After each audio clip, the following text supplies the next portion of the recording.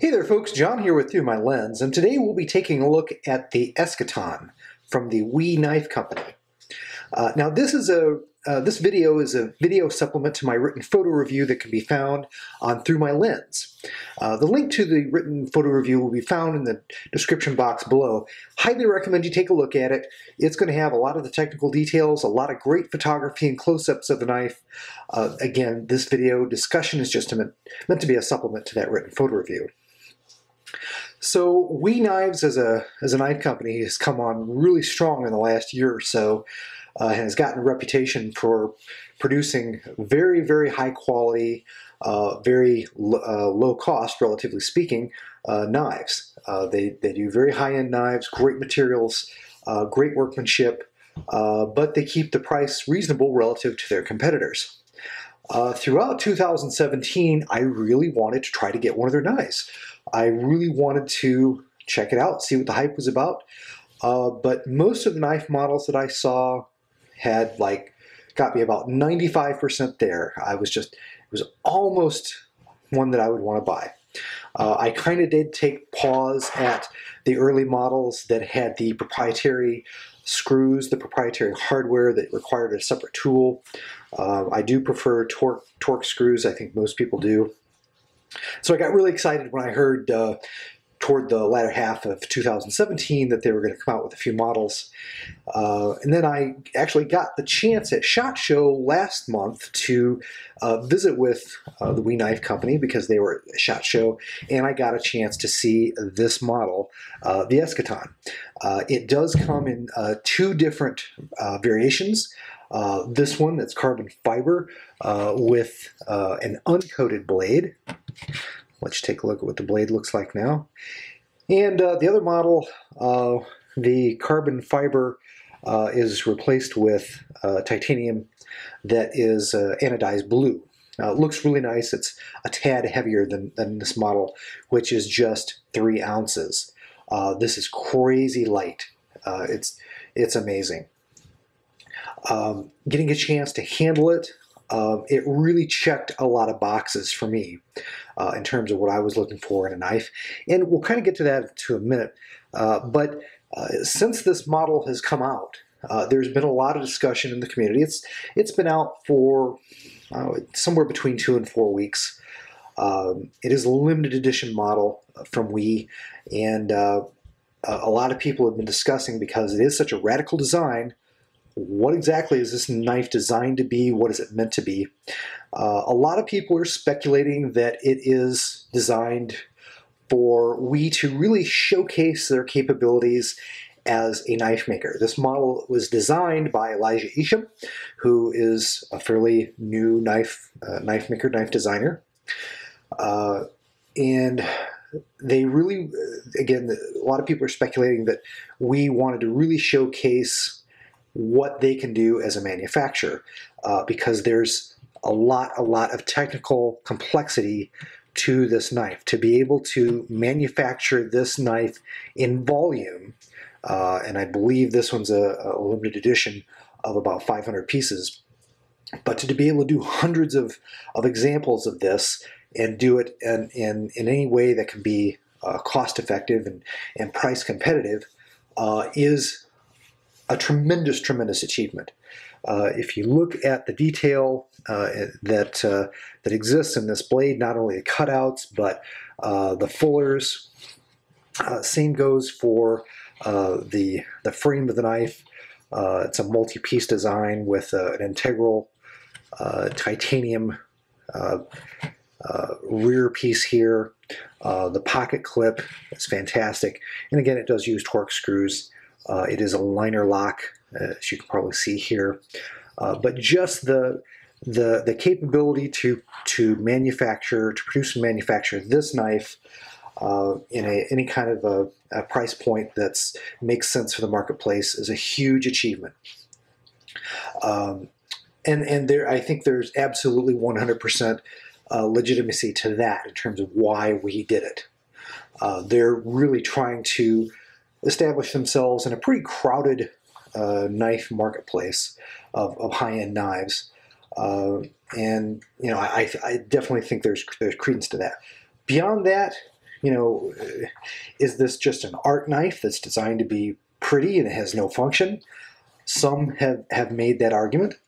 You know, and I can, to an extent, I can see why, because you know, if you look at you know, kind of the shape of this knife, I think it kind of has a recurve to it, in addition to all the other kind of detail going on to it.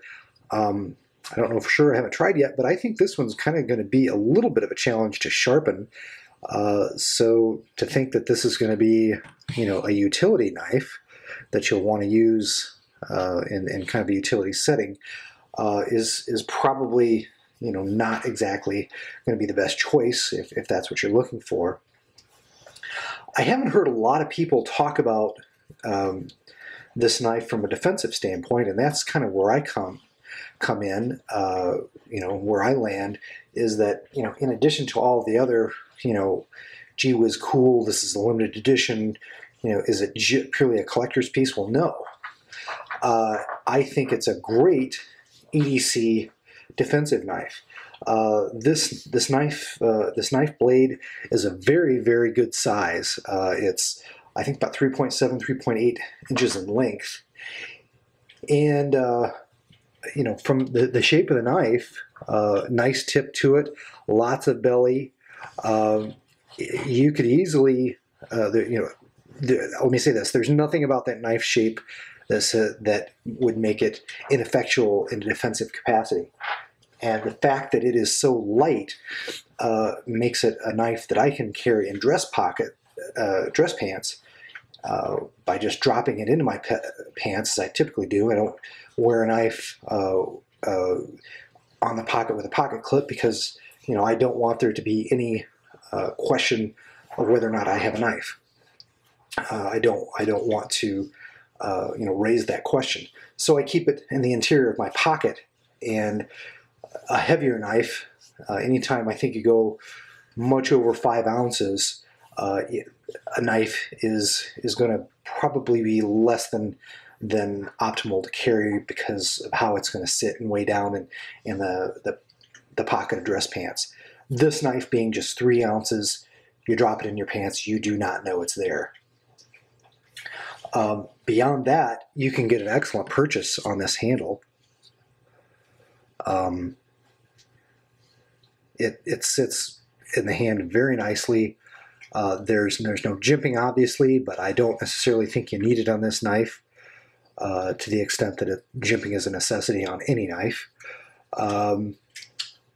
Probably the only knock that I would give this from an ergonomics perspective is the kind of the teeth here on the liner lock lever here is a little sharp. You can kind of feel it a little bit when you grip down, when you're holding it aggressively. And also, you'll probably note that right in this area here, it kind of the end where it kind of curves up and down at the end comes down to kind of a point, and you can kind of feel that on your finger. I don't think it's going to cut you even under, you know, an extreme use situation, but it's less than optimal. I will say that. Very minor consideration, but beyond that, there is nothing from an ergonomic standpoint that would make this knife unsuitable for a defensive purpose. So for me, a cool knife that I can carry, that, you know, when I'm at my desk in my office and I just want to break out and I want to flip, or I want to look at it because the knife is visually interesting. This knife certainly has a lot of visual interest to it. WE has gained a strong reputation for doing excellent actions on their knives, and this one is no exception whatsoever. When I saw pictures of this knife, I was concerned about the small flipper tab. Once I used this knife, when I saw it at SHOT Show, those fears were greatly alleviated. It flips so easy. Also important for a defensive knife is that you want to be able to have different methods to get to be able to deploy the blade, and you can definitely do that here. With the various cutouts, you can kick that out. You can bring it out slowly. Makes it easy to get to at the left hand, right hand. You can even gravity deploy this. which, you know, again, could be handy. So the action on this knife is just great. It really is excellent. So I think it's a fantastic knife for EDC, for defensive use. It's a little on the pricier side at about $350. You know, most of the zero tolerance knives that I've been buying, and that's probably the lion's share of my the knives that I have in my quote-unquote collection. I don't have a large collection, but most of them tend to be zero tolerance knives. But you know, here's the zero tolerance ZT0562CF.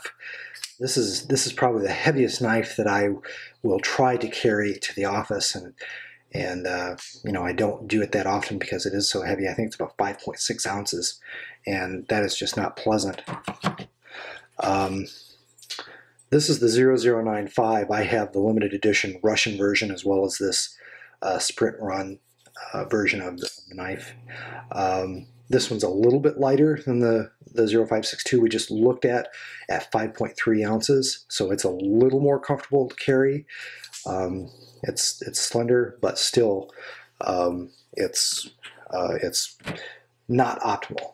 At 3 ounces, this knife is a joy to carry. Really like it.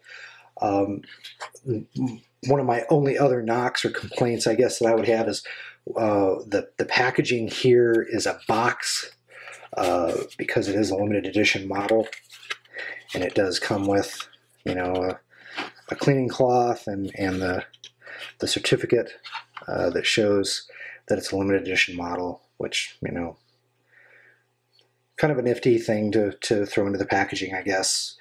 But one of the things that impressed me about the earlier WE knife models that I saw is they came with zipper pouches. So I was kind of bummed that this one didn't come with a zipper pouch, that it came with a box that I'm going to throw in a drawer and, you know, never look at, as opposed to something that can come in handy when I travel, a zipper pouch.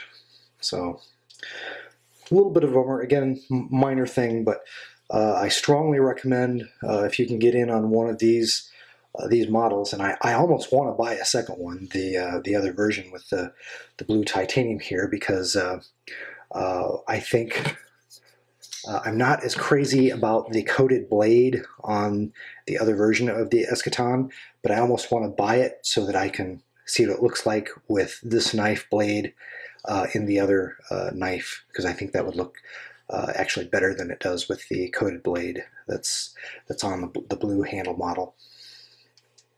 But those are my thoughts on the Eschaton. Highly recommend it. It's nice to finally get my hands on a WE knife and to be able to see what it's like. There's actually one or two other models that have come out that I wouldn't mind getting a hold of.